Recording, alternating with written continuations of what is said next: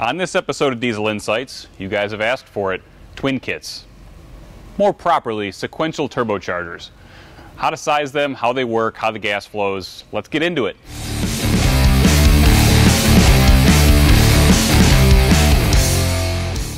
You high horsepower guys know that you can't make the big number with the stock turbocharger. But you also know that when you put those big turbos, 75 mil, 72 mil turbos on your trucks, that they don't tow as well as a stock turbocharger does. You get high EGTs at low RPM, high load scenarios, tendency to surge, especially poor performance at high altitude. That's where the twin turbo kit or the compound turbocharger kit really shines. It's not cheap, but it really bridges the gap between stock turbocharger performance down low and towing performance in big peak horsepower numbers. The compound kit works by keeping both turbochargers in their maps. And what I mean by this is that no one turbocharger has to do all the work. Typically at low RPM and high load scenarios, that big wheel is on the surge line, meaning it's trying to compress more air at low air mass than is possible. And it's going to do that, and it's going to go choo choo choo choo choo choo choo. Right? It's going to beat up the bearings. It's not going to be efficient. It's not fun to drive. Under really high load scenarios and high RPM, those smaller turbochargers are out of air. They just can't spin fast enough to compress that air mass at 3,000, 3,500 RPM to make the power that you want to make. So we take the exhaust flow from the small turbocharger and we run it into the turbine of the large turbocharger, and then that large turbocharger creates an artificial atmosphere for the small turbocharger to operate in. So instead of just having ambient pressure, 15 psi at sea level, now that small turbocharger can pull from 30 psi or 35 psi of ambient pressure, and all of a sudden becomes a ton more efficient because it's not operating at a really high pressure ratio. The exhaust gas comes out of the head, goes into the manifold, and into the secondary turbocharger. That's the small turbocharger, or the valley turbocharger on a Duramax. That's going to run that turbine, come out, go over the crossover pipe to the primary turbocharger. That turbocharger is the large turbocharger. That turbine is going to be driven, and then the exhaust is going to go out the downpipe. The air is going to be compressed starting at the primary turbocharger. The large turbocharger is going to create an artificial atmosphere for the secondary turbocharger, forcing air into it. That turbocharger, instead of operating at 15 psi ambient air pressure, is now going to get the luxury of operating at 20 psi, 30 psi, 35 psi. It's easy work for that turbocharger all of a sudden. It's going to take that compressed air through the system into the intercooler and then into the engine. Let's get into wheel sizing. There's an industry standard. Okay, the industry standard in the aftermarket is stocker twin kit. That means that the stock turbocharger is used in the secondary location, and an S475 is used in the primary location. The reason is because the S475 is a monster. You can't beat it. It's cheap and it lasts. BorgWarner S475. Love it. This kit is usually good for about 700 to 750 rear wheel horsepower on a Duramax, a little bit more on a Cummins. It's a nice kit, drives well, tows well, is reasonably inexpensive in the world, right? The temptation amongst aftermarket enthusiasts is to adjust this kit or size it differently. And there are certain scenarios when you should do that, and let's run into those. So, I want to make more horsepower. What do I adjust first? That's always the question, right? I got a twin kit, I want to make more than 750 horsepower. What do I adjust first? The temptation is to put a big turbo in the valley, right? Sell me your Stealth 67 so I can make more horsepower. Don't do that. Don't start there, okay? If you want to make more horsepower on a twin kit, you want to look at the primary turbocharger, the compressor wheel first.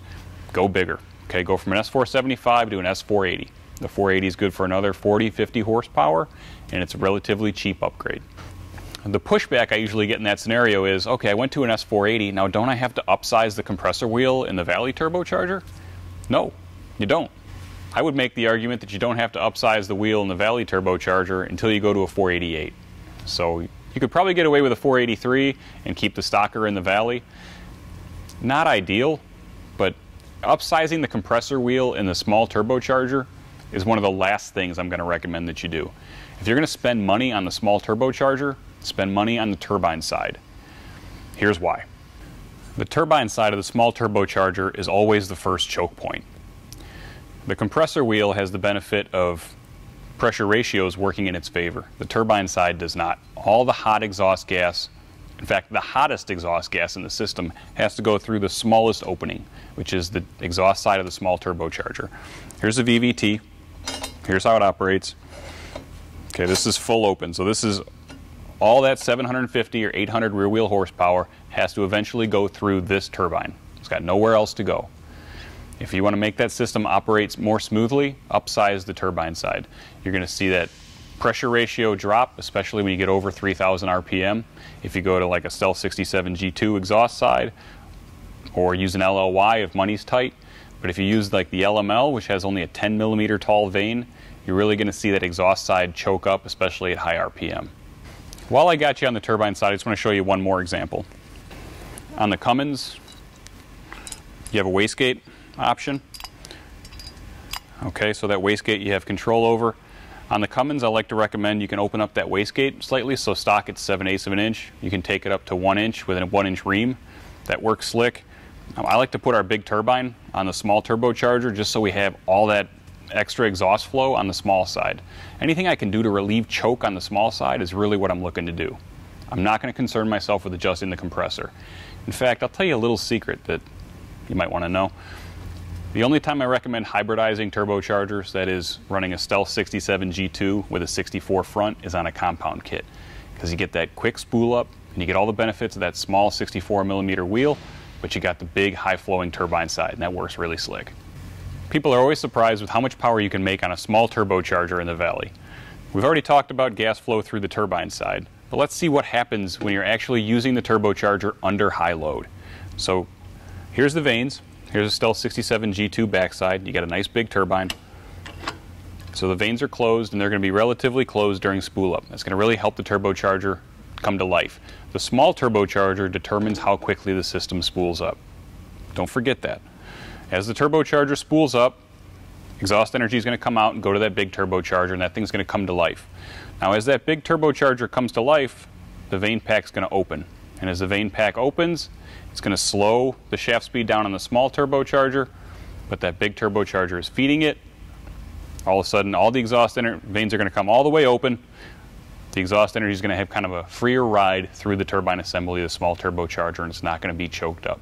One of the biggest mistakes you can do is oversizing the compressor wheel. So let's talk about what happens when you do that wrong. Okay, the big compressor wheel. So the bigger the compressor wheel, the slower the shaft spins. Now that's compounded when you have extra load on the front of that compressor. As the load comes up on the front of that compressor, it also slows the shaft down. Not a big deal, right? The shaft slows down, the compressor wheel slows down, we're still making power. Well, as the shaft slows down on the front, it slows the turbine down. And when you slow the turbine head down, drive pressure comes up. No matter what you do with the vanes, the slower the turbine is spinning, the higher the drive pressure.